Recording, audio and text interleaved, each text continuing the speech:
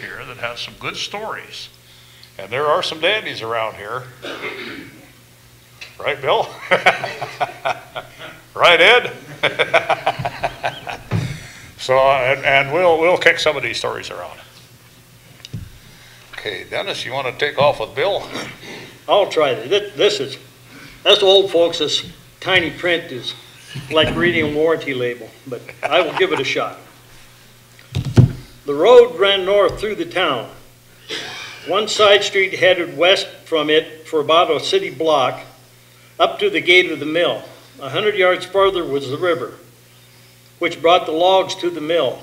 30 or so houses lined the road, and on one side of the street, a railroad spur ran diagonally, crossing the road at the north end of town. There were a few houses still beyond the crossing, but that was the end of town. The spur went over the river on a trestle at the other end south of the houses. There was a small baseball diamond with covered bleachers, then a stand of trees and a large empty lawn beyond the schoolyard. Farther south were the two churches. Then the road joined the main east-west highway and the town ended again.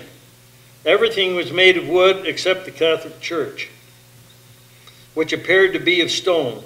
The houses were single-storied with porches except for a couple of larger ones on the side street near the mill. They were all painted with the same white and gray paint. The wooden plank sidewalks, which ran alongside the road on both sides where there were houses, ended at the railroad crossing and at the baseball field. And on the side street, the walk ended at the gate to the mill. All along the western side of the road, opposite the churches and the school, opposite the park and the baseball field, up almost to the side street, ran the tall wooden picket fence of the mill. There was no sidewalks or path on that side of the road. At intervals, inside the fence were tall light poles for the mill yard at night. And there were fire stations at intervals also. These were sheds with barrels of sand alongside of cone-shaped fire buckets hanging from hooks under the eaves. Beside the mill, with the great gray wooden saw house and the giant wooden sheds and the endless stacks of graying stickered lumber drying, it seemed forever. There were three big wooden buildings in the town. The office and the hotel stood in great lawns facing the houses on the side street. The office looked like a big single-storied White House with a porch and green-shuttered windows. Across the lawn, birch trees stood at the hotel, 3 stories high with a long veranda on 2 sides. The projecting turrets with curved windows and scrollwork, gingerbread in the corners and eaves further south. The school was a tall, shingled rectangle of 2 high gray stories with a cupola.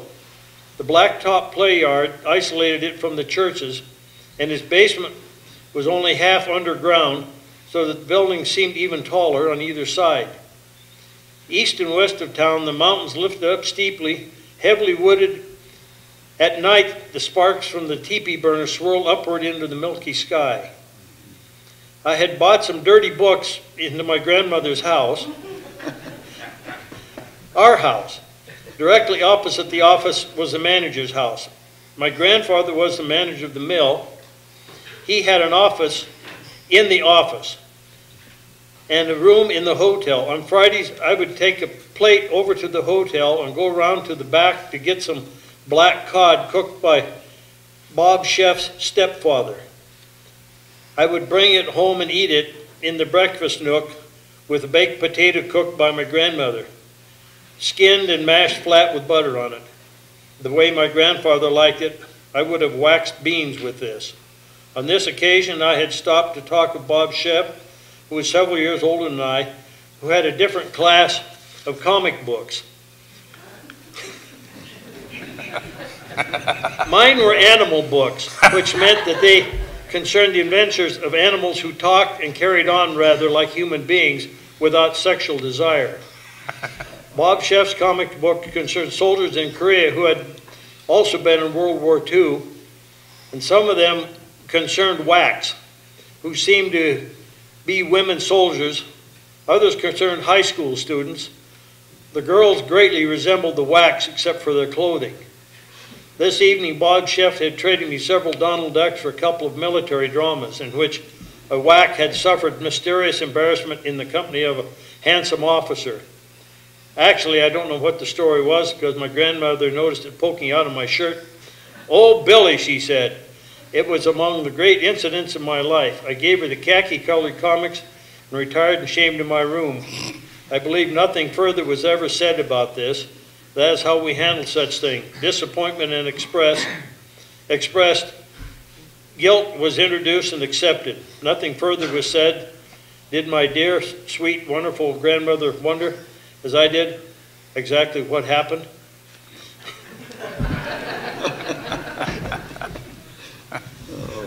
Yeah, my recollections of Bill, I imagine Ed and Ike, probably different. One of my recollections is that great old house they had right across from the office, and a Schwinn bicycle on the front porch, and that Schwinn bicycle was polished. The chrome shined on it. It had a tank that filled in between the seat and the handlebars. It had a horn button in there. It was class. And the grounds down around that house was spectacular. That's my recollections of Bill. Other than a vivid imagination, as kids we would play games out in the hotel lawns that would be totally bizarre. I mean, you could use them today in scripting for some of these video games that the kids play. But it was just our imagination as our imaginations rolled along. Eventually, I'll tell some stories about Paul Bunyan and one of our friends who had an imagination just as vivid. And I'll put my jelly bean hat on when I tell that one. But anyway, next I think we need to hear from Rick on Wally Otterson. Where'd you want me to go? Take my chair, Rick.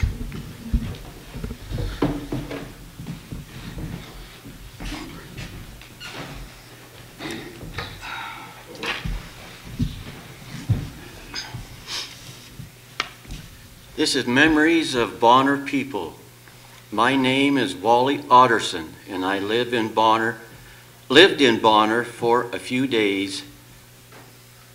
That didn't sound right. I lived in Bonner from a few days after my birth in Missoula in 1928 until the middle of 1950. I lived with my parents in a house built by the company for my grandfather around 1900. That house was the fourth house upriver from the roundhouse on the same side of the street. During my life in Bonner, I did nothing that would make people remember me. In fact, if one more boy had been born of my age, I wouldn't have made our little league team called the Bonner Roundhouse. Our neighbors were Denny Pleasant, George LaForge, Frank Farmer, John Magnuson, Carl Jacobson, and others. They all had kids that I grew up with named Lefty Pleasant, Donna LaForge, Howard Johnson, and the Jacobson boys, who were a bit older. Bonner was a great place to grow up, as well as a wonderful group of people. We all received a first-class education at the Bonner School, and learned how to respect and help your neighbors when they needed a hand. We also learned to respect our elders and authority figures. It is too bad our nation has currently lost some of its ability to respect each other and people of different ethnic backgrounds. I believe all of us did that in the communities that surrounded the Bonner School. No more preaching. Some of the people who had a big impact on my development beside my parents and my relatives, namely the Leans and McCloskeys, were Grant Higgins, W.F. Aiken, and the Bonner School faculty, Carrie Pleasant, Mary LaForge, Dorney Dornberger, and Ada Fuller.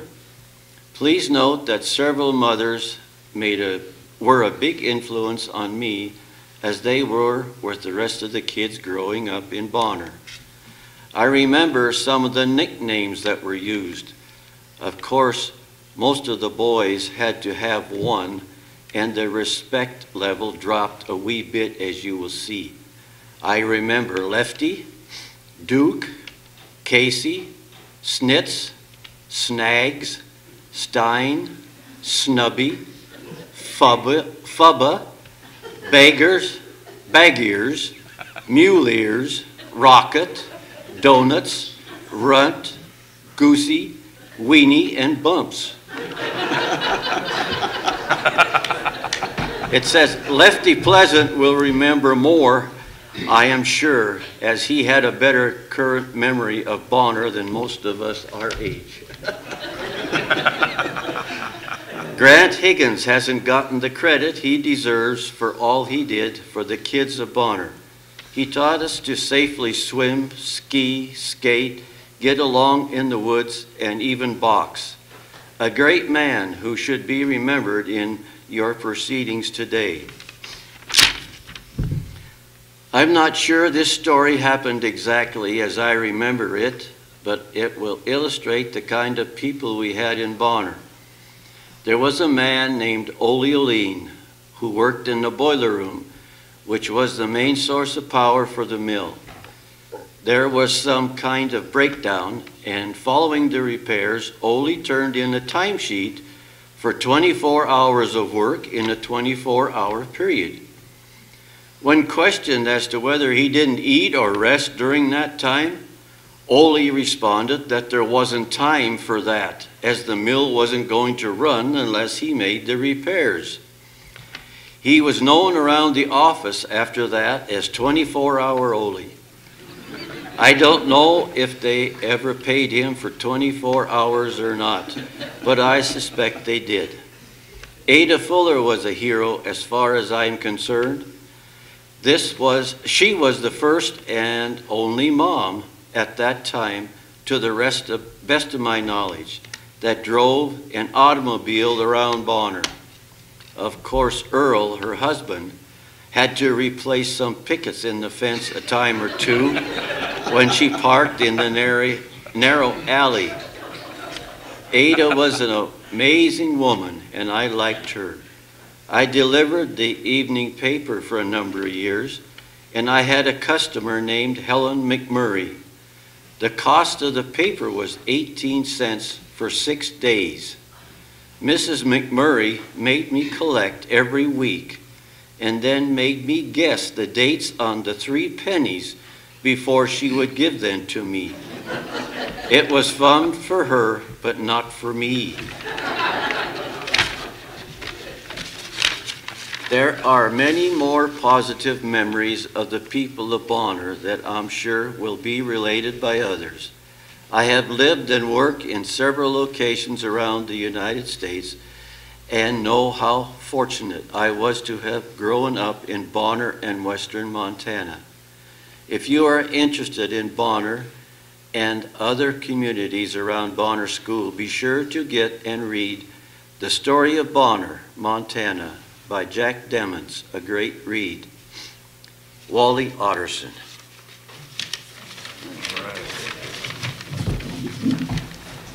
Okay, I'll jump into, any questions so far on Wally? Okay, I'm going to jump into when I came into town, and then after that, why, there are so many great stories, I'm sure here. We'll pass the microphone around and we'll collect as many of these as we can. And I'm really looking forward to them.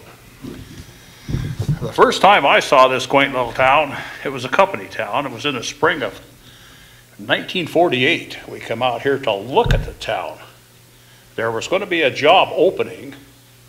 Sam Kemmy was due to retire, and there was going to be a job opening for the maintenance man for the old steam locomotive. That was 1246.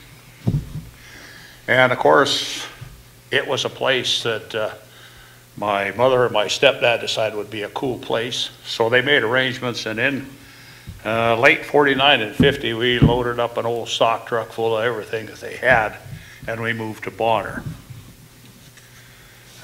By that time, old Harry Truman was President of the United States.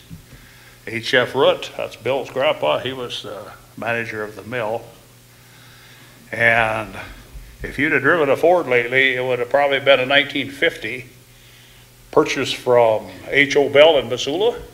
And the best example I know of that old car is driven by Bill and Gene Walker. If you've seen that old car running around here, it is probably nicer than those sold at the dealership. I lived in a railroad house which is gone. And Lefty was telling me some of the folks that lived there before I did, so you know that was a revelation for me today. But that house is located just about where the crossing crosses 200 up here as you head up into the Blackfoot Valley. A little bit on my parents. My mother had just recently married old Tom Headley. And I still to this day don't know how that ever happened, but she did.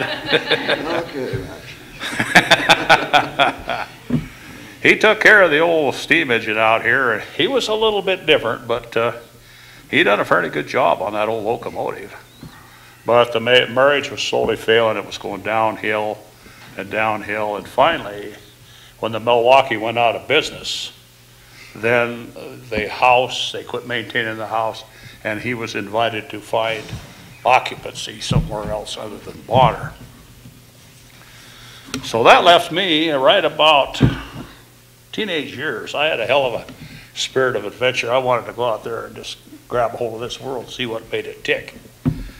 So during this time, I didn't have a dad that, that could show me how to fish or hunt, but the kids, my neighbors, Ed, Ike, Bill, we had some great times. I think we taught ourselves.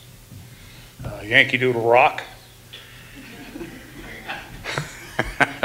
Sheepherder's Trail, Woodchopper's Cabin, Johnson Creek. Great memories there. And when I finally did decide, well, it's time for me to head out of Bonner and find something new, I went out there. I discovered, well, first off, I joined the National Guard. And the prison blew up, the prison riot. And I thought to myself, damn it to hell, I didn't join up so I could go over there and have a bunch of clowns take a shot at me. I don't know whether this is such a good move or not. Bonner looked pretty good then. So I came back here and I went to work. And one of the things I learned from the folks out here in Bonner was they firmly believed in an honest day's work for an honest day's pay. And like I mentioned in the last meeting we had, Anton Iverson come up to me, and I was beginning to feel the pressure of that green chain. And he told me, he says, this is where the men work. If you can't handle a pace, go home to your mommy. Well, I wasn't about to do that. So I stayed on for another 45 years. Worked like hell. But one of the finest supervisors I had is sitting right beside me here, Lefty. He was more of a team leader rather than, we had one fellow down there, I'll just refer to him as Uncle Donald. He was a tyrant. Hey, Caesar. Yeah. Lefty, on the other hand, him and Roy Robinson was two people that led that crew, saying, we have this kind of a job to do, we're going to do it. And I think for a long time, we held the safety record, the shipping department, year after year after year. It almost got repetitious. Here come the photographer, take our pictures, we get our award. And it was all because we believed in that shipping department, we believed in Lefty, and it was just a great place to work. Ed's brother, Stan, Ed and Shirley, worked there at shipping for a while. Worked night shift on the paper route crew.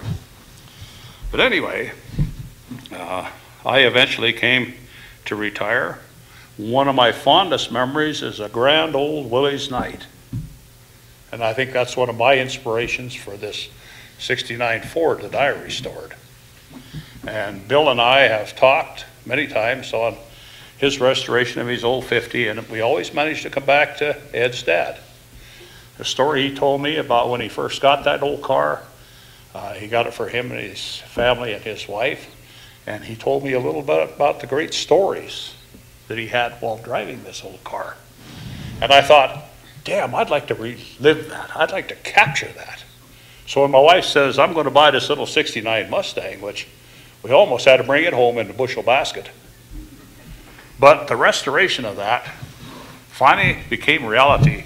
And the first time I stepped into that car, it's all ready to go. It even smells like one of the new ones. Closed that door, we took that trip. When those doors closed, it was 1969 all over again. You could almost hear the music of the time in your ears. You had this urge to go downtown to a drive-in, get a hamburger from a car hop, and we still do this. We did this last year. So what a great way to preserve a great memory. And that's one of the better ones I have of Bonner. So that's my story on Bonner. Other than that, for some people refer to me as the Bonner hooligan, because we did pull some shenanigans out here. Not as bad as we did. But there was after I moved out of Bonner, I had a chance. We gathered up some old timers again, and Mike Waddington sitting back here brought his mom in, and Lou had she had a sense of humor that wouldn't quit. But Mike told stories. He was a generation behind us, Bill and Ed and I, told the same damn stories.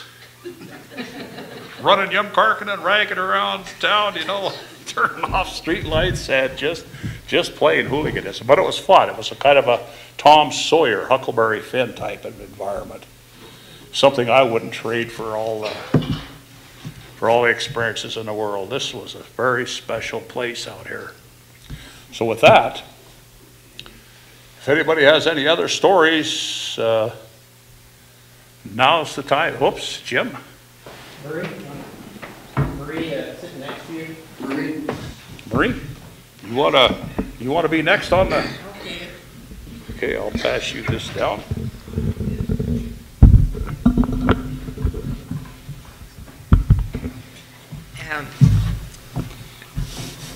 My grandparents came and with the family in 1900, and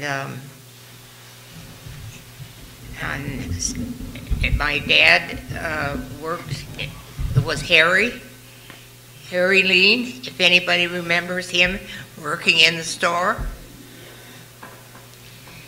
and we lived in a little house just west of the what is now the post office, I think. Okay. But it was a roundhouse then. The motor car went around the About our history center now. yeah, and I was born on 9/21/1917, and shortly after that, my dad was diagnosed with tuberculosis, and Eva, my sister, had been born by that time also, and we left Bonner. My parents sold everything they had to be able to travel down to Phoenix, Arizona. I was in the 3rd grade. And I remember, who remembers Miss Beadle?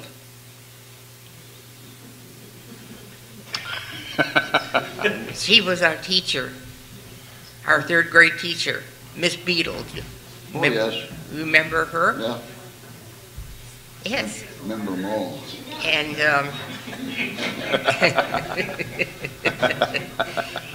she was, yeah, she was strict. There was no doubt about that. No monkey business, Lifty. You and Wally. Anyway, you weren't born yet when we left and went to Arizona. And after we'd been down there a month, my dad finally was able to get an appointment with a specialist and found out that it was a misdiagnosis. He didn't have tuberculosis. And so we started moving north. And my mother, dragging her feet the whole way, she said, "We're not going back to Bonner. There are too many liens there." You know, because they lived just across the street, across the road from where we lived when we were there before. But there was no place in all the world that was more precious to my dad, Harry, than Bonner, Montana. And so he prevailed. And we came back and we moved into one of the houses, Lefty, on the what would it be, the west side of the street, that there were 2 or 3 cottages that were about the same. Do you remember those? It was right across the street from where Wally lived. And when we came back from Arizona, that was the first news that we got that my Aunt Helen had had a baby boy named Wally. Wow. And the next day, the lady across the street, Mrs. Pleasant, had given birth to a boy named Lefty.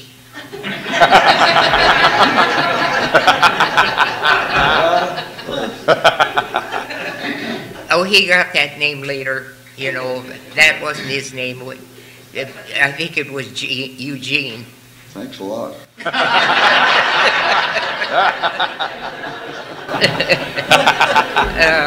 But You're done. I shouldn't have told that. Somebody might call you Eugene.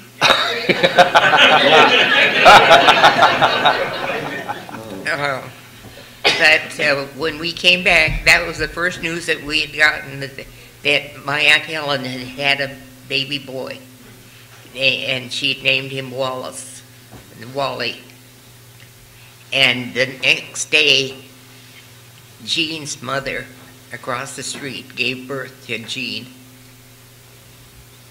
And those two were pals for all their growing up years. Had the same interests, and Wally was an only child. Jean, you had a older brother, didn't you? Yes, he was about your age. He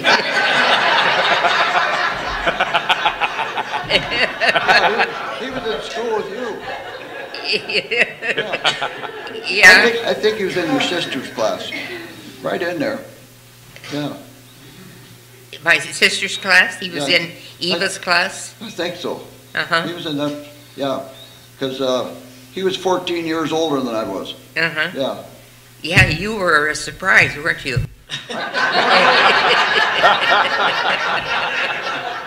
We had a cabin on Placid Lake. You figure the rest out.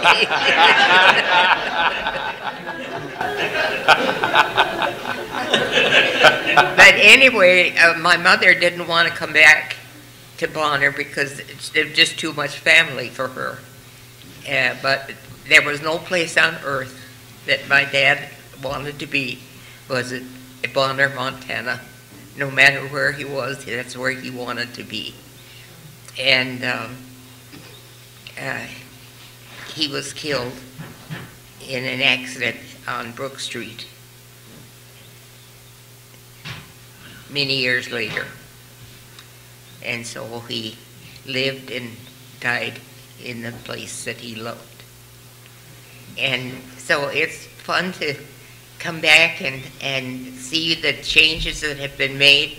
We had a school that was two-story, four grades on the first level and 4 grades on the top level.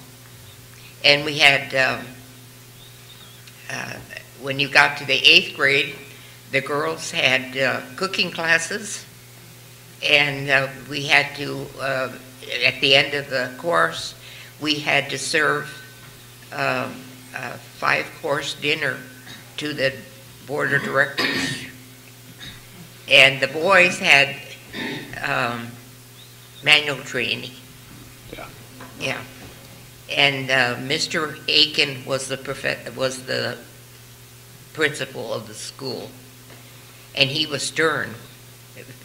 Are you nodding your head? He was stern. And the boys didn't get away with anything. You remember him? Yes, I remember, I think I was about in the 3rd grade when he quit using the razor strap on different individuals. It wasn't me, I know who they are, but I'm not mentioning them. 'Cause some of the kinfolk are here. Yeah, there was no monkey business in school. We were there to learn, and that was it. And we were fully prepared to go into Missoula, into the high school when we left the Bonner School. It was a good school, and while Mr. Aiken was very stern, he was a good leader. And I have some pictures here of old time, and I was born, I don't know, am I repeating myself? Yeah, that happens when you get old, you know. I was born in that house that's just west of the what is it, the post office now, right there in the middle of Okay. the town. And my sister was born in Missoula, but my parents were still living in that house. And it was after that then that we made our trek to Arizona and came back with my mother dragging her feet the whole way. And her parents had a farm in the Tarkio area down between Superior and Alberton. And so there was no house for us in Bonner, and we couldn't live anywhere else. We had to live in Bonner. And so my sister and my mother and I stayed with my grandparents then for the summer. And my mother said she didn't want to come back to Bonner. She didn't want to come back to Bonner. Too many liens. And, but like I said, there was no other place on the planet that was a place that my father loved to be. So that's where we came back, and that's where he was when he was killed. He was in the place where he wanted to be. Outstanding. Yeah. Glenn, we have Mr. Aiken's granddaughter here. Maybe she'd like you to say a word or two. Oh, super. I'd love to hear that. I'm Marie Stemke Hall, and I'm William F. Aiken's granddaughter, Jean Aiken's daughter. And I think you can hear me, can't you? Some of us are dead. But I love to hear the stories about my grandfather, because my mother always had stories about how strict he was. And I would love to hear more. I heard a lot of stories. And many of these people I recognize as classmates from Missoula County High, too. She talked about Walter Hook a lot. And I'm sure there are those of you who remember him. Many of the names I'm already hearing were names that Mother talked about when she went to the 50-year reunion and working on that from her Bonner classmates. My grandfather, they lived in the Lower Rattlesnake, and he insisted she went to school with him in Bonner. So this is home to her and the Bonner family. We spent a lot of time driving through the area, heard a lot about it. So I would love to hear William F. Aiken stories. It would thrill me to death. I'm sure that I knew he was strict, but I never heard about the razor strap. And believe me, I was a hellion on the Lower East Side, too, so I know what that's like. So anybody that has stories, I would love to hear them also. Talking about W.F. Aiken, I was in the 8th grade then, and he came out to pitch. We were playing softball. He came out to pitch. So he took off his coat, and I can still see the vest and his shirt on and his tie, and he came out to pitch, and I was the batter, and he threw one, and I just about hit him between the eyes with the ball. He ducked in time, and I thought I was going to get the razor strap. But anyhow, there's many stories there. I want to say about Wally, my close friend for so many years. Some of the stories I could tell them all day on him and I, but we don't. But I'll never forget one night we were seniors in high school, and we were just like any of the rest of the kids, kind of mischievous. He says, "Lefty, how can we get some beer?" And I says, "Well, I'll make a note out, and you sign your dad's name on it." In those days, you could take the bar and give him a note, if you betcha. We had the Bonner Roundhouse going, that was a bar, but we went to Milltown because they all knew us at the Bonner Roundhouse. And we figured at Milltown, at Mel's Bar, the Midway they called it that time, no one knew us, which they did, so we got the beer. And we didn't get drunk or nothing, we just being kids, I didn't like it to start with. So, and another time, many stories we could tell. I had this BB gun my brother brought me, I guess I was about in the 7th grade then, and Wally was across the street at his house, and I was in my backyard, and he says, "I'll bend over, and I bet you can't hit me in the butt." And boy, did I hit him in the butt with that BB gun. And he told me afterwards, he says, "I didn't know you were that good of a shot." And I like what, I call him Billy. That's what we called him when I was a kid, Billy Wilburn. But he said he pretty well covered the houses in Bonner. I'm going to name a couple places, though, that I think we kind of forgot along with all this talking. How many remember the Bonner bunkhouse? That was down by the river by the barn. And years ago, they tore it down. And I think, if I remember right, they had a cook there. Wilson was his last name, and they had 2 boys. They were ahead of me in grade school. And right alongside of that, and there was the ice house, and somebody said, "Well, what was the ice house for?" I said, "Well, in those days, we all had the old refrigerators. Nothing electric, we had to use the ice, call them the ice boxes." So, and then along in there, too, was the shops of Stokey. He revised some trucks and made them so they could haul lumber. And then along in there, I told us to, I think, Brigham, I'm not sure, but down in there somewhere, I can't remember this too much, was the pig pens for the company and the horse barns and all that were down that far corner. Because the reason I remember, because we lived right about in the middle of Bonner, and when we went out the back there, we were into the old football field. Lou Breck, when he was manager, he built a football field for us because his son liked to play football. So, and it had a big high fence around it, and we'd play football there. I remember the time we played East Missoula, and Bob Johnson's here, and we should have never played him because Bob ran all over us, but we thought we were tough in Bonner. So anyhow, I guess that's about all I got to say on that part. And then there was the Bonner Roundhouse, and that was quite interesting. I remember just a little bit about, that was a roundhouse where the streetcars came, turned around, headed back to Missoula. And I remember a little bit about it, getting off of the streetcar with my mother, and she was holding on to my hand and all that. But there was a lot of stories about it. But The back there was a bar, and then the other side was living quarters. Up in the front was a soda fountain, and then the other side was a barber shop. And it was kind of a hangout, and of course us kids would get kicked out there once in a while, we'd get a little rowdy, but it was quite interesting in those days. So as far as the rest of the houses go, I lived in one close to Marie's dad when I first got married about 1956. I think I was Marie's dad's neighbor. And Harry taught me a lot, plus in Sunday school. Marie taught me in Sunday school too. She didn't teach me anything, but that's all right. I lived next to Harry, and Harry would give me a lot of the history, how he came from, he was working in the woods years ago, and how they came down in stagecoach from Seeley Lake. And that was something, you know. And then he told me too that the last 4 houses, the pictures are in the paper this morning, those last 4 houses in Bonner were the last new ones.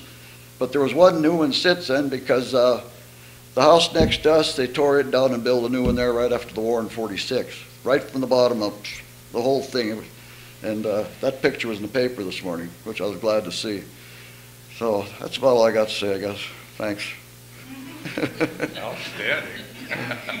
Well, that house on the north side, or the long side, the last house there was built for the Lean family. You know, when they came, my grandfather had come earlier and was working as down in the office, and then the family came. We always celebrated June 30th because that was the day the Leans landed in Bonner.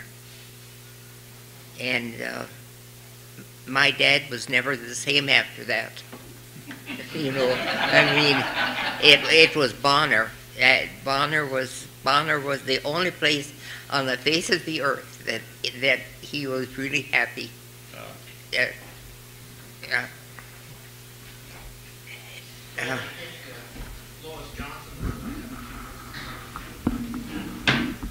Lois, we get you to talk again.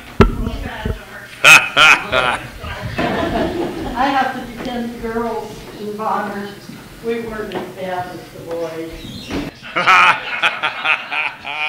Right? This is a church, Lois. I'm not telling any lies. I think there's some real interesting things about Bonner that's being passed up. And I'm almost as old as Marie, but not quite, so I came as a baby too. But the mill, being in a mill town with mill houses, I didn't even realize was so different until after I grew up. For one thing,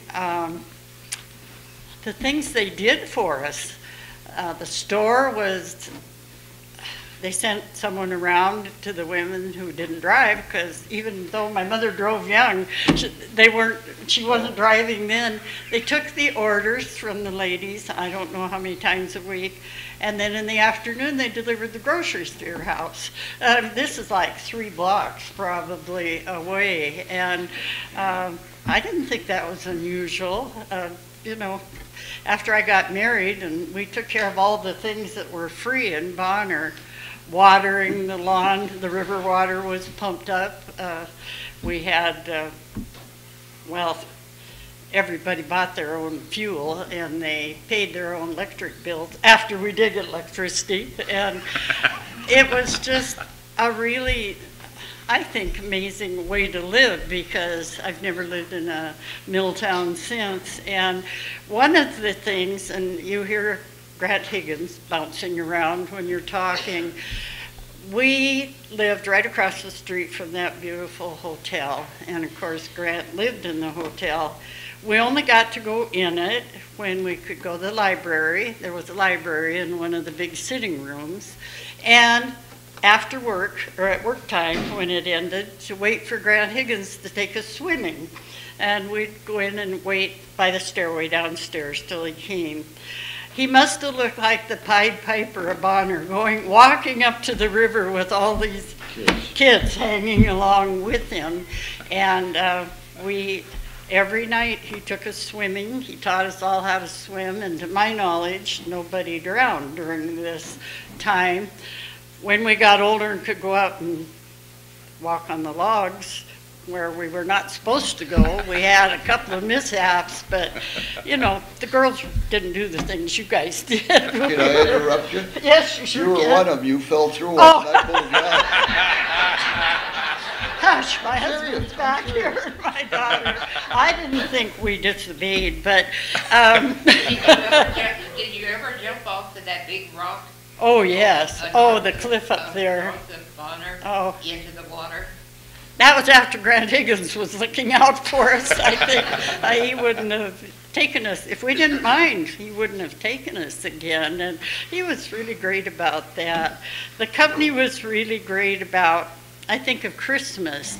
They always gave the people who lived in the houses, they gave them a 100-pound bag of sugar, a 100-pound bag of flour. Somebody was telling me they remembered A box of chocolate. of chocolates, and they gave And a bag of oranges. well, a bag of oranges. And the school, they gave the little mesh bags of nuts and candy and orange for all the students. And my family still have to have an orange in their stockings. That was a real treat. And they just did that because we were their family. We had lots to do. Behind our house was the hill, and we could do a lot up on the mountain, you know, picking wildflowers and then looking for wood chickens when you got home. Don't forget the skating rink. Don't forget the skating rink. I wasn't going to, Lefty. We used to slide on the hill. Nan Newport, who lived next door to me, I was lucky because it was all boys around, and she and I were the same age. I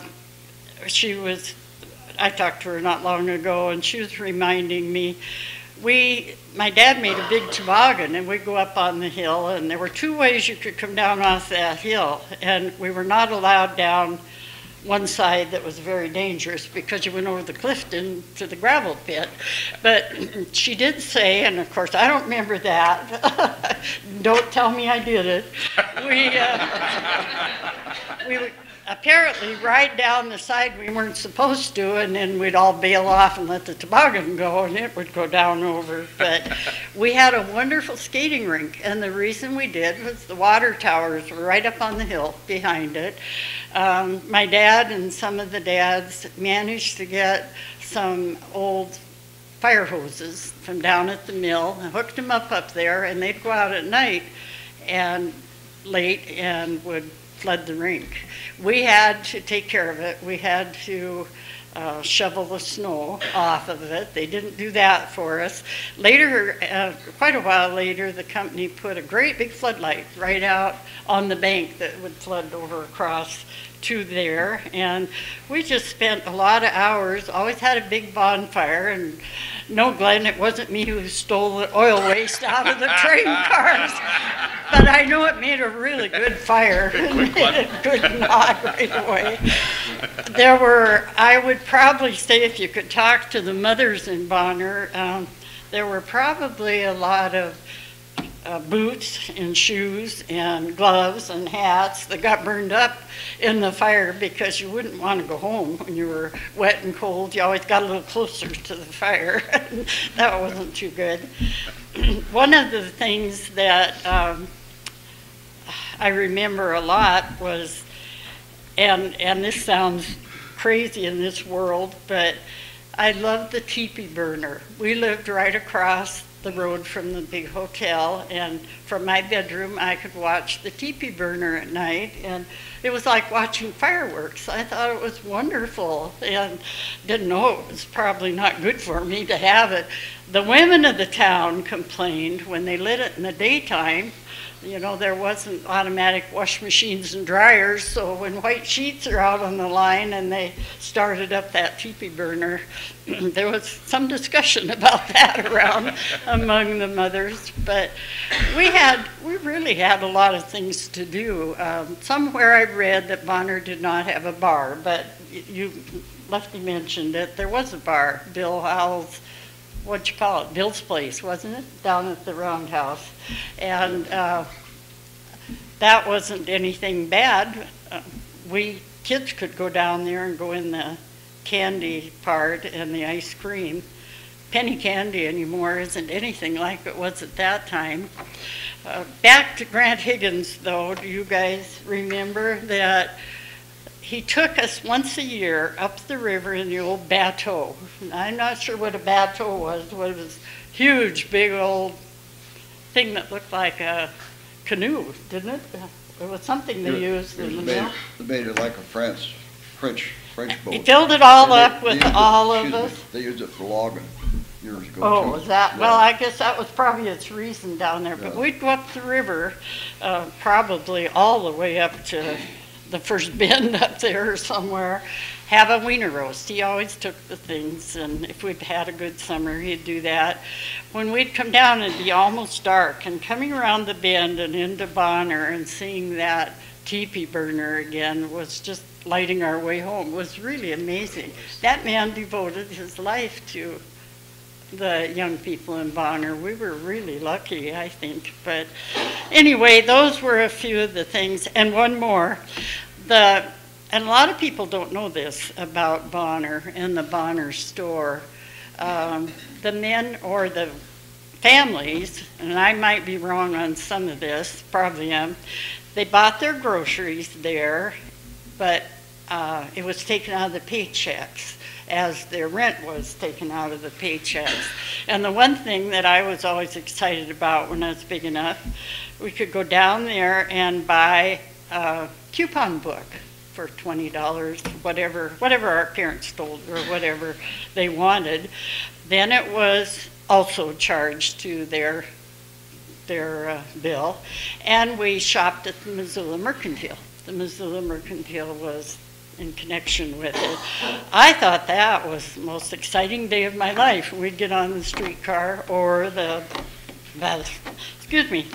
We always had one of those, and go to town and go shopping at the Mercantile. And I don't think I've ever met anyone else in my life that ever lived like that. They'd look at me and say, well, that's not being free, somebody was ruling you and you had to buy their things.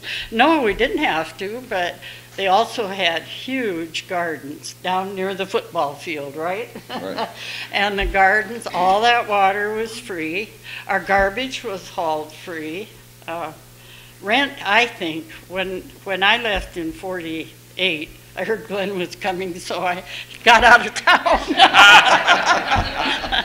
I didn't even know him until the last couple of years, and we've had a lot of fun talking over Bonner. But at that time, now I lost my train of thought to give you a bad time. Anyway, I guess there's just a lot of things about Bonner that probably I don't even still understand, but that's what a real company town is, and they took care of us.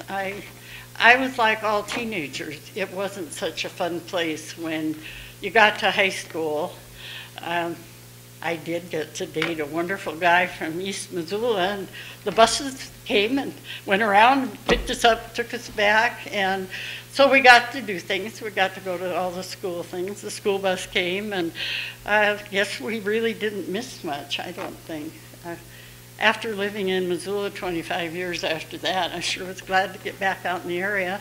I was baptized. Bob and I were married in this church right here, so this is home to me. A lot of my good friends, though, moved away and lived somewhere else. I didn't envy them. I thought it was okay here. So anyway, I've talked enough. Thanks, Thanks, Leslie. Lois. Good to see you. I was at your wedding. Yes, I know you were. I said I wouldn't tell any more stories, so I won't tell any of them. I've got one to finish up with Lois's dad. And Bill and Ed and Ike, I think we can all remember, that man would take us and plunk us up on a seat of an old farm-owned Cub in the back alley, and we learned how to drive a tractor. And he didn't have to do this, but he did. And one of the cool things about living out here is, you know, the different guys that took an interest in a bunch of ragtag kids. And well, I'm talking of machines, and I got the floor here for a second.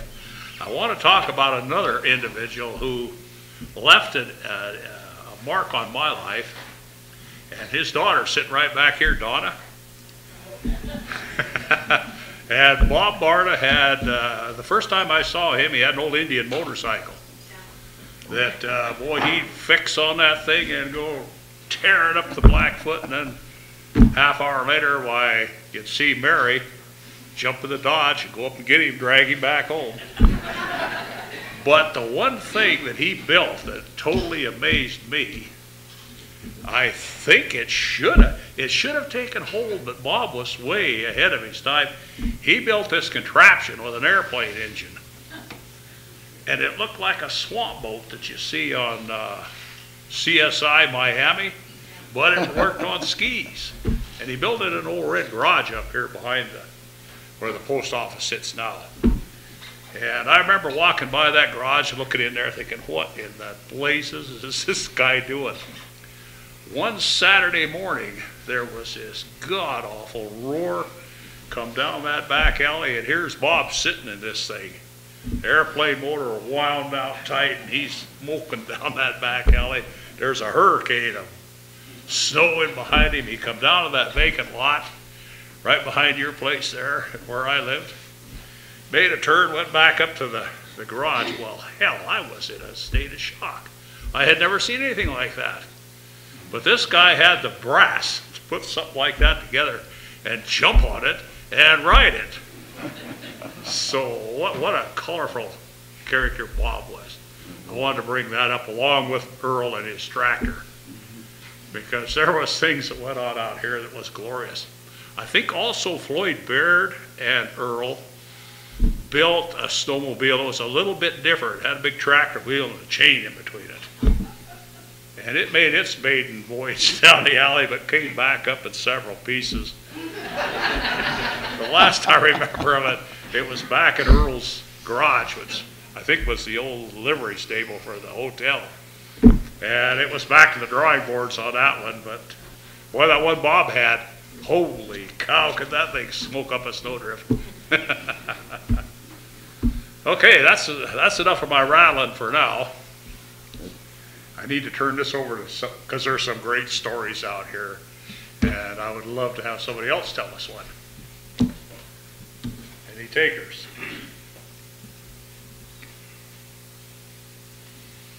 Not awful quiet. I wanted to mention something. You mentioned Ole Oline, and I distinctly remember, like, he started here in 1914, retired in 64, 50 years of service. And I was telling this girl that story once, and she said, oh, I can't believe that, that's hard to believe. But the thing is, too, back in them days, they started at the mill when they were 14 and 15 years old. So it wouldn't be that hard to get 50 years then. But I just wanted to mention Ole, because I know that he had 50 years in out here. Yes, he had a long service record. And he was kind of the guy, he was the guy that he was very impressionable as far as I was concerned. On his own time, he cleaned off this end of Bonner Mountain from where we slid on our sleigh riding hill back towards the crossing. He cleaned, what, about 80% of that off? It looked like a park up in there. He didn't have to do it, but when he was done, damn, that was nice up through there. There were a few big brush piles. But other than that, you could look up through there, you know, it was cleaned out. Of course, I've mentioned his old car time and time again. I did have one good adventure last summer. I called up Ed and I says, whatever became of the car? Talked to Shirley a little bit about it. They remembered it going to a collector in Kalispell, so I jumped right on that and I located the collector, but he had died. And he says his family sold the car. So I got a hold of some folks in Zip Auto that thought they might have an idea where it went. And they told me, they says, check Prairie, Montana, over there by Livingston. So I got a hold of those folks over there and they says, oh yeah, that's the car. It's the one you're looking for. Well, by the time I met with those folks, it wasn't the car. It was a year older than Ed's and Shirley's car. But the adventure that I had in tracing that, even though it's the wrong car, was spectacular. I mean, the fellow that owns 3 of these Willie's Knights lives right below Bridger Peak. And if I didn't know better when I went into his yard, I thought I was in Dennis Washington's yard. This man was wealthy and spared no cost on restoring these old cars. They were probably in better shape than when they come out of the showroom. So what a great adventure that was. I had planned to stop and see Stan, that's Ed and Shirley's brother, but the time we went through there was just wrong. You know, Stan was a good friend of mine, but if I'd have contacted him that time of the morning there, he'd have run me off with a gun. So that was a great adventure there. And of course, like I say, Bill and Gene, you know, I mentioned this before, I don't think there's a summer went by in the past 3 or 4 that we haven't planned out a trip. The last one I thought was rather neat. We even stayed on the old highway system that was around. You know, we could have got on the freeway, you know, and hustled along with the modern traffic, but we actually went into the old highways. Had lunch in, where do we have lunch in? Peaburg, wasn't it? Yeah, Phillipsburg up there, yeah. So again, you know, just spin-off stories from when I was a kid out here and how I like to preserve them. And that's kind of the reason for me now to be involved to the degree I am. Because if you look at the headlines today, some big shot has run off to Jamaica with half the nation's life savings, thinking he's entitled to it. The hell with the working guy. You know, we never had those. And back in Bonner days, I mean, it was hard work and honest days pay and honest days. You know, we didn't do all that so we could rip everybody off and go to Jamaica. Fannie Mae and Freddie Mac can kiss my whatever.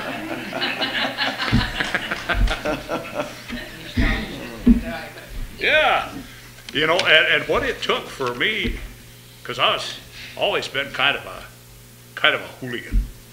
I wanted a house just like anybody else, but I'll be damned if Fannie Mae and Freddie Mac was going to have a finger in that pie. The out that I had that helped me up was Lefty right here. The lumber that Lefty sold me enabled me to build that house. Did I really charge you for it? That was all right. Lefty was the easiest lumber broker in the world to deal with. You'd find a load of lumber. That's because I'd been to Harold's Club for beer and burger. Say, hey, Lefty, I got this load of lumber out here. What do you got to have? Oh, hell, $20.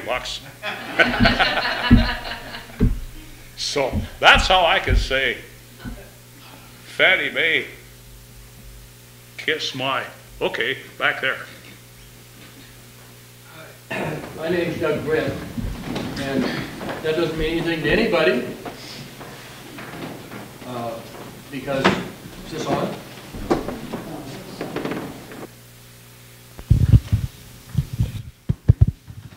Now? Okay. I just happened to see in the newspaper that you were having a get-together, and so I decided to sneak over from the Rattlesnake where I had to grow up, just to see what Bonner was like. I had to live with people like Dennis Sain and his wife. But as I'm sitting here, I'm thinking about something that occurred many years ago. You had the Margaret Hotel, and it was decided that it was going to be torn down. And you had a furniture sale. And a woman who was a neighbor of mine named Cyril Van Duzer, who was associated with the university, went to this sale, and she bought a dresser. And the dresser was obviously a very nice dresser, since it came from such a nice hotel. And the dresser also had a mirror, which was this big square. It looked like it was a walnut frame. It was square, and it had a circular mirror in the center that was beveled. And it just occurred to me, did anyone else go to that sale and buy a dresser? Raise your hand. One person here. Two? Okay. The dresser was delivered to Cyril Van Duzer's house on Duncan Drive in the Rattlesnake. And they unloaded the dresser in her garage and carried in the mirror and laid it up against the wall. And a month later, she got some boys to haul the dresser into her bedroom, and then they grabbed the mirror, and the mirror was bigger than the dresser. And it dawned on her, they dropped off the wrong mirror. And so after several years, she phoned me, and she said, would you like a really nice mirror? And so I bought it from her and put it in my bedroom, just hanging on the wall over a radiator. Does anyone have a dresser that doesn't have the right mirror?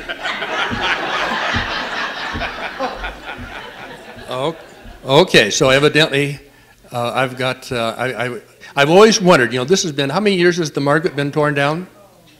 57. 40 years? Well, anyway, I've been living with this, thing for 40 years, and I just happened to think, gee, maybe somebody would like to trade mirrors or dressers or something. Thank you very much.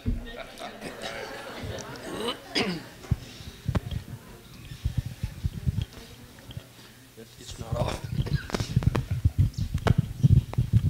Do you have anything to say? Well, when you were talking about Grand Higgins, my Aunt Ophia was also one that taught a lot of kids to swim. I know she taught me how to swim in the river. And Bonner was a wonderful place to grow up. I mean, the folks didn't have to worry about us. Right now, if I had a daughter, I wouldn't have her delivering papers early in the morning, but I can remember taking a paper up to Zeph Space in the Marguerite Hotel in the mornings. And, it was just wonderful growing up here. Jumping off of that rock that you talked about into the river, walking across the railroad trestle and looking for rattlesnakes.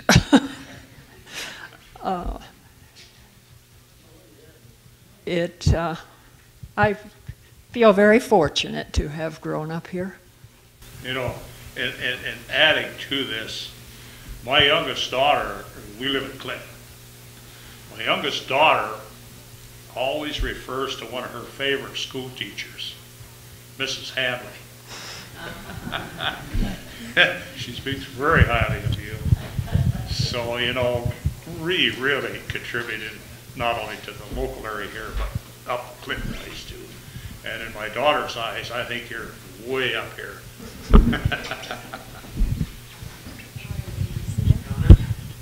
You have something to say about Bonner? Yeah. Come on, the girls are outnumbered here. Well,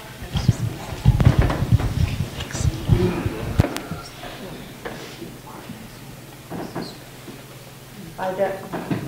Is it on? Doesn't sound like it.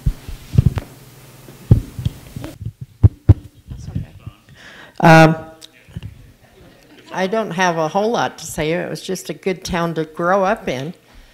I was known as the meanest girl in Bonner. I think Bill could vouch for that. The boys would pick on me and I would just beat them up. So I was just known to be the meanest one. My grandparents grew up in Bonner and they loved it. When they moved to Milltown, then we moved into their house number 72. And I was there till I was 18. And it was just a good town to grow up, and everybody cared for everybody. And there's a difference today. It's nice just to go knock on somebody's door and visit them without having an appointment.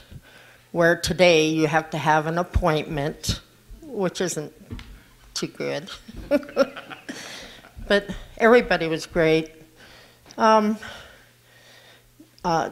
Jacobsons and the Fullers, and I know Lois's dad used to, out in their shed, he had it fixed up like a cute little place, and he would have that wind-up phonograph going for his kids.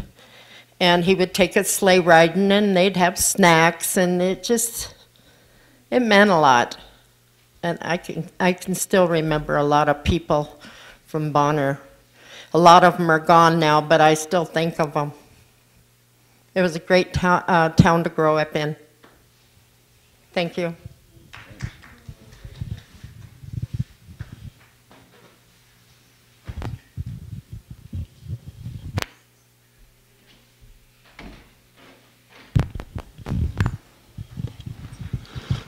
I didn't grow up in Bonner per se, but I was right across the tracks at the very north end of the Duck Bridge. Graduated from the school here in 1947 with Jim Willis, and Rick was just a year ahead of us. My father worked for the mill for 42 years, was on the school board when they built the gymnasium here. Anyway, a couple of names that I haven't heard today that were around a long time. One was Joe Bouchard. Lois made mention of the company delivering flour and oranges and things at Christmas time, but they also gave out turkeys at Thanksgiving time, as I recall. The other one was Art Leahy, better known as Buck Leahy, and he delivered all the wood to the school. We used to burn wood 4-foot lengths at the school, and I don't know if Mr. Dufresne piled all that himself, or Leo was there at that time, George Otto maybe, I don't know who all, maybe some of the kids did it also. Another thing that I haven't heard anything about was the Hoover Trail that was built here many, many years ago. It's kind of like the bridge that went to nowhere. It went up in a drawback here, and that was the end of it. But I guess it gave work during the Second World War to the CC boys or WPA or whatever, I'm not sure. But I've thought about this group many a times. I've seen it on TV. I also went to school under Mr. Aiken, and then I worked with his granddaughter for many years. Actually, her dad was working when I first went to work at the post office, and he shortly thereafter retired, but Marie and I worked together for many years at the post office. So it's good to see you again, Marie.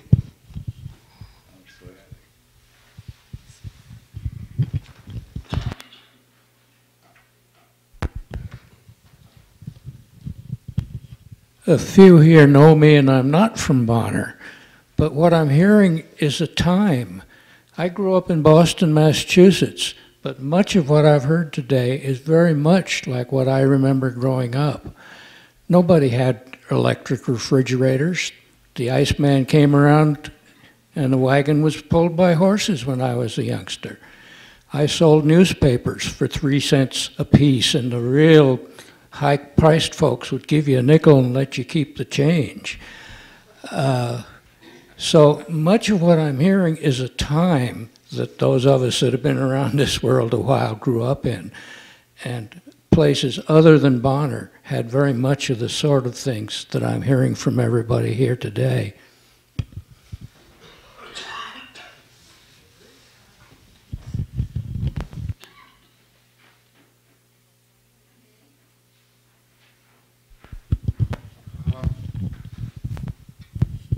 Jim Habeck, retired Plant ecology professor, and I hear people coughing in the audience here, and I'm wondering why Bonner was such a good place when the houses were so close together, all burning wood, and the teepee burners burning wood, and the school burning wood.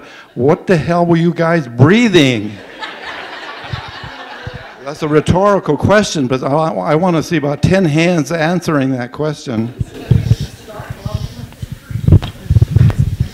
I got one. We had lots of forts around here, and if there was a pack of Lucky Strike cigarettes that wasn't claimed, we tested them. Along with the cinders and the smoke. And a Highlander beer if we could find somebody to get us one. Gotta know the angles, Glenn.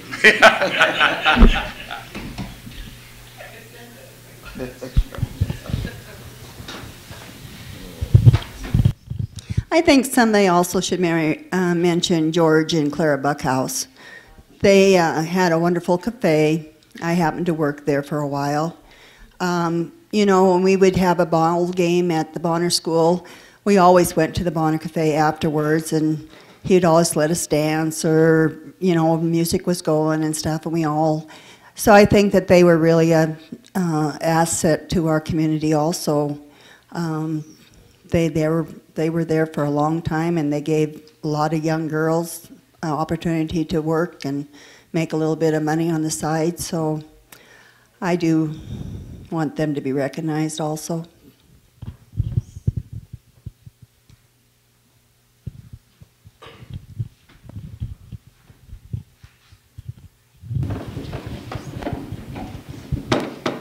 Who remembers W.F. Aiken? Yeah. Anybody here remember him? That's a long time ago. He was a strict. He tolerated no bad things at all. I mean, you couldn't do anything without that you'd have to go stand in the corner or go down to the basement or do something, you know. He was a strict teacher. And Miss Brown, who remember her? Who remembers her? Yeah. And she was our art teacher. Who would think that in a town like Bonner, you know, off the main track and everything, would have a teacher that would teach us art. And we always had something to take home to show for our artists. Did you take the art from her? Not from her, but when I was in school, the principal we had put the fear of God in me anyway. His name was Lightfoot, and I think one of his hands was missing. The rumor had it that if you goofed off, he'd haul you upstairs to that principal's office, hold you down with that arm without the hand, and then he'd beat the hell out of you with a rubber hose. I was terrified of that man. Somebody said I had to go to see the principal one night. I remember I took off on a dead run. I run right smack into the damn swing set out there and knocked myself colder than you. There was no way I was going up the whole Lightfoot's office. So he was, after that we got Leo Musburger. I believe Leo was, Mike, you probably remember Leo, Ed, Shirley. You remember Leo. He was a little bit vain. I always got a kick out of that toupee. My hair's all gone south, but I just can't imagine wrestling that thing around. Sometimes you see him in a picture, he's got a beautiful head of hair, and another time there's a reflection coming off there. But he was a great guy too. He was a good principal, I thought. After that, I left Water, so I don't know who was principal after that. But Mr. Lightfoot, Mr. Musburger was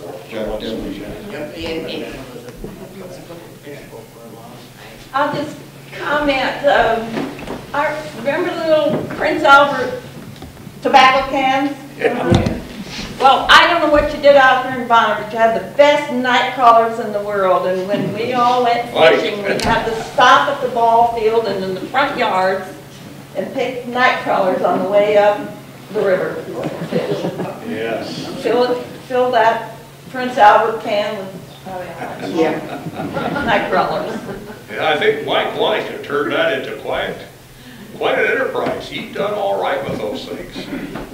He had to do battle with old Herkimer out there, old Nielsen, but Nielsen, he thought he owned the damn place. Mike says, well, we'll see about this. So, round and round and round they went. I was with my sons out one night picking worms here, and young Carter came out and put the run on us. He had having to do with that, didn't he? Kind of like to get the old of it, I guess. You mentioned earlier my father's name. He drove a truck for Gus Stokely for 17 years, and then went into as an outside millwright, became foreman of, or became the president of the union here for many years and everything. So he's been around a while.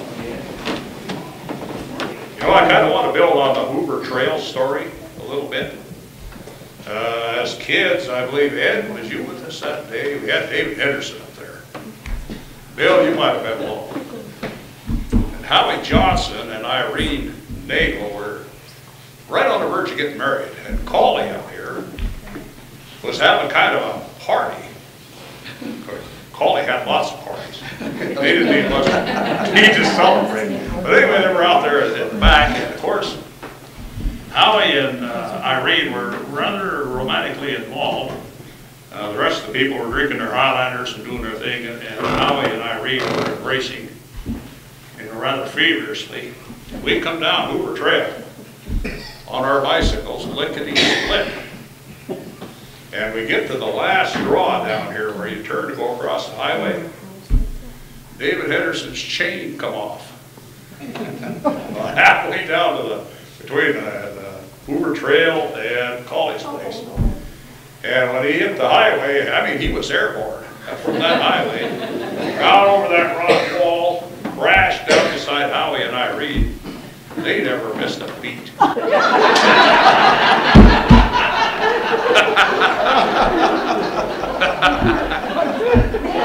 probably my favorite Hoover Trail story.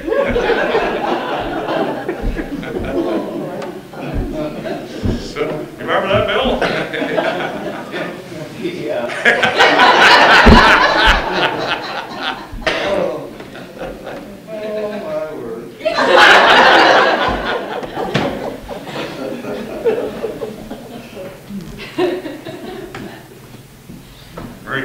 The old school, does anyone else remember by being reminded that, hey, those nice white banisters weren't meant to be slid down?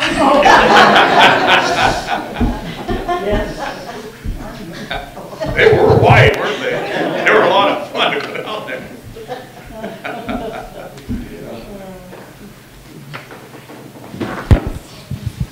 I seem to be taking up a lot of time here, but I remember when I was in the 7th grade, Mildred Dufresne was our teacher.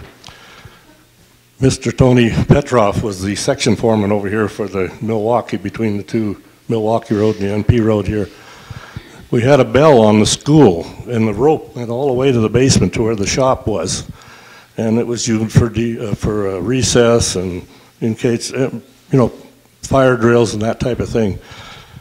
I watched, or she saw Tony coming one day. He was just a little short guy. The weeds were almost higher than he was. She knew something was wrong and started ringing that bell. Got all the kids out of there. The building was on fire. And in those days, they didn't have any fire equipment, but the company sent out every available man they had. And how they got up on that roof, I'll never know. But they put that fire out and saved the school. I don't know if some of you might remember that. I don't know. I can remember not the fire itself, but some of the fire equipment, because Frank Betts and I we used to do the fire training down here at the plant, towards the end of the Champion era and into Stimson. And the fire apparatus they had for combating the fire outside of the plant was these round buckets that come to a point. And there were barrels all along the, I believe, every other fence post. And they had these round conical buckets. Reason for those buckets was so the people wouldn't steal them. Because what can you do with a bucket like that? But to fight a fire the size of the old schoolhouse with that type of equipment, plus the hose carts that they had, it was primitive at best. And to save the building that had to have been quite a feat. I don't know how they could have pulled it off, but they did. Cedar shingles too. I'm talked to, let's see, Nina Seaman. She remembers that. It was her dad, she said. And as she describes the story, you could almost feel the heat of the fire as they were combating that, you know. So it was a nice story. I enjoyed it. Every time I hear that, I can't imagine how those folks could function under those conditions and be as successful as what they were.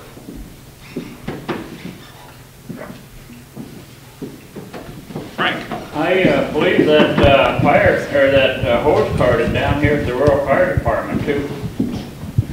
I'd sure like to collect one of them and have it out here. Yeah. I guess that's close enough. Yeah, I think if you might contact some of the guys down here at the fire station, but I believe that hose card is down there. Some of the other fire equipment that we had down here, the old stuff, is down there. Yeah.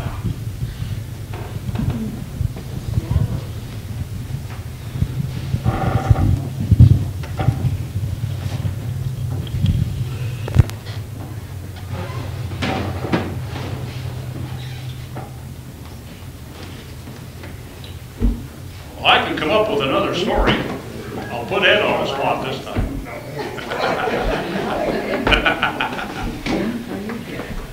When we were growing up out here as kids, there was TV was just coming out. If you had one hell of a good imagination, you could see the ghosts on the TV screen.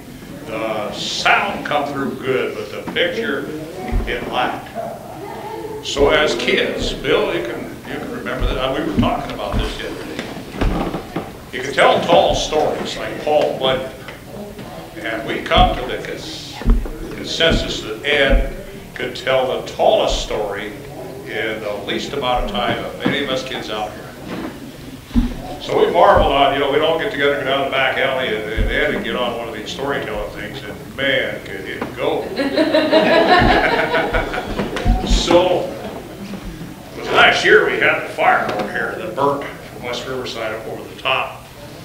And the smoke was thick. And I got a phone call from Ed. He says, hey, Yankee Doodle Rock's on fire, and you ain't never going to recognize it. And I said, oh, damn, But I says, I'm going to go fishing. And I got to get my old hat for the rest of the story. Anyway, I'm going to go fishing. And I says, I'm going to stop up there. I'm going to look over at Yankee Doodle Rock. So I did. We loaded up the boat and we went up to Holter Lake. Went fishing.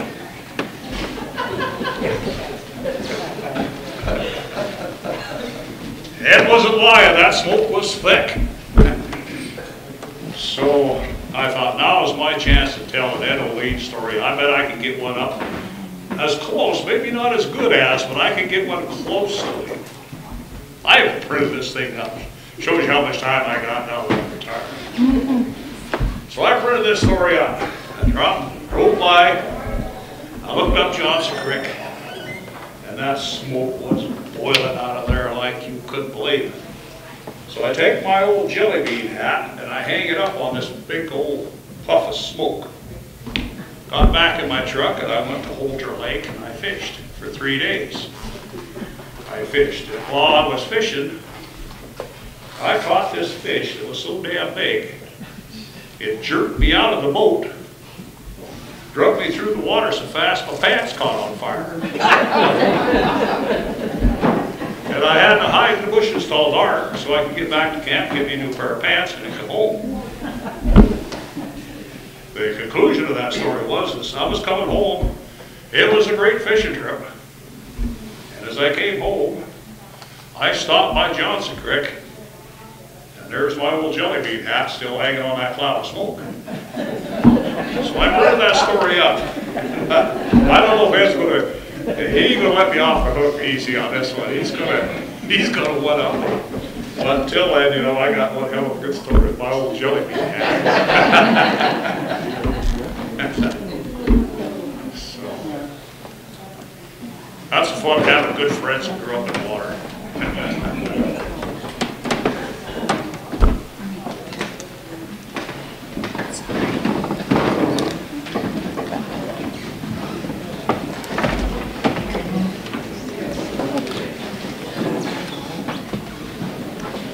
Okay, anybody else got anything? Looks like this is going to be a wrap then.